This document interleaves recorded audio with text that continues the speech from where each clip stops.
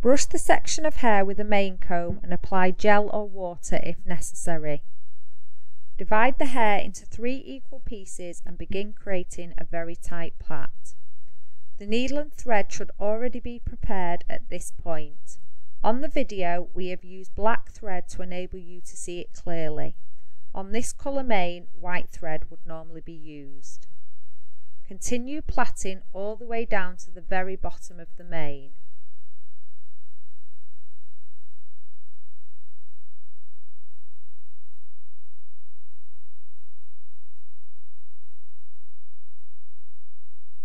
Holding the end of the plait tightly, fold it on itself. Hold slightly above where you are going to sew and push the needle through the main. Pull the thread until you reach the end.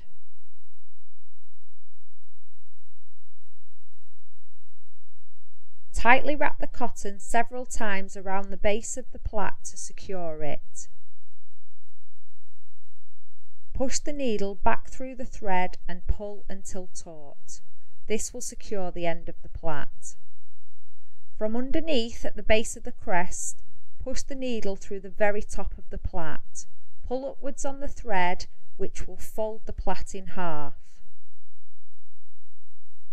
Making a small stitch, push the needle back through both parts of the plait so the thread is on the underside. Push the needle through the very bottom of the plait, making another small stitch so the thread again is on the underside.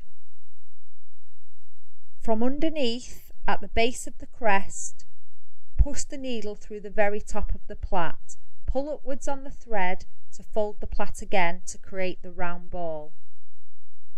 Holding the plait securely, wrap the thread around one side of the plait. Push the needle upwards through the base of the plait and pull the thread tight. Wrap the thread around the other side and push the needle upwards through the base of the plait.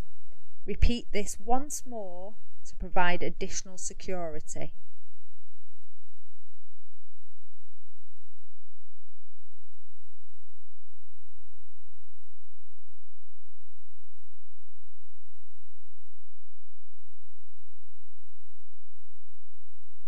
Using scissors, cut off the excess thread.